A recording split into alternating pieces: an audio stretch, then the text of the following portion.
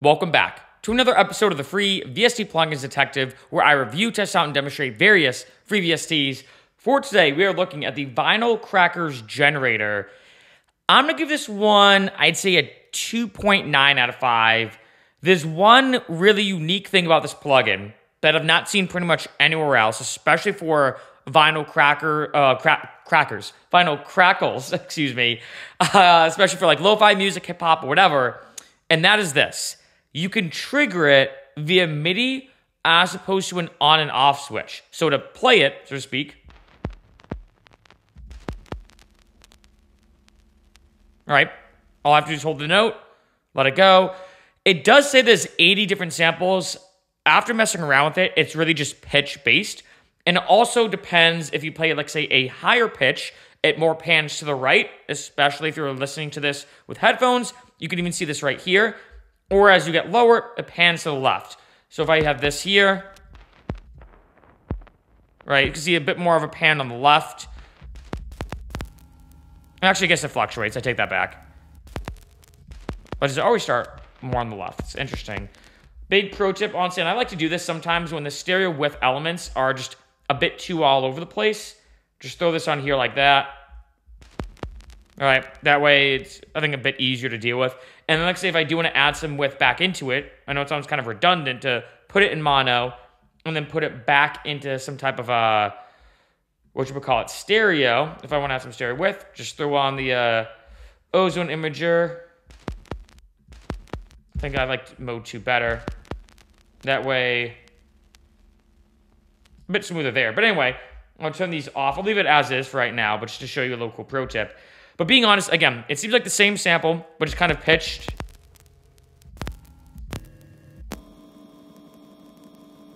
Odd side effect there, too. So maybe it is different samples. I don't know. To me, it sounds like the same one. I do have a bunch of effects here in terms of the amplitude, sound modulations. Being honest, I think I'd really just use this just for the sample itself. The reason why I did want to review this plugin, because every plugin I review, I always ask myself, is this actually useful? Because if it's not, there's no point for you to make a video, in my opinion, and say, yeah, don't download it, right? And that's if I go here. Now, to show you vinyl, arguably, this is the most, I'd say, famous, it's already going, most famous vinyl plugin in terms of like lo-fi or dust. If I turn this on, you can probably already hear it, right? I have this.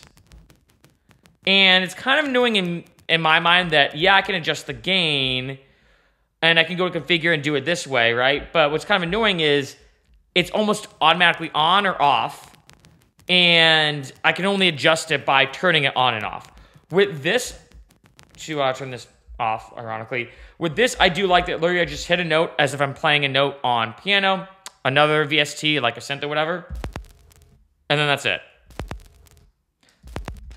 So pretty simple plugin, pretty straightforward, being honest. Even all these modulations and different knobs you see here, I don't think are as useful.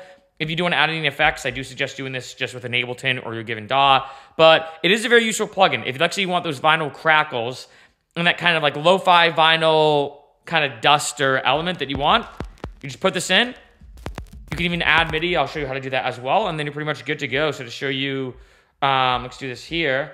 You know, if I actually want to add in some MIDI here, let's do this. I usually produce with a mouse. I don't know how people produce with the trackpad. For right now, I'm just obviously filming this video with the trackpad, but I can do this, right?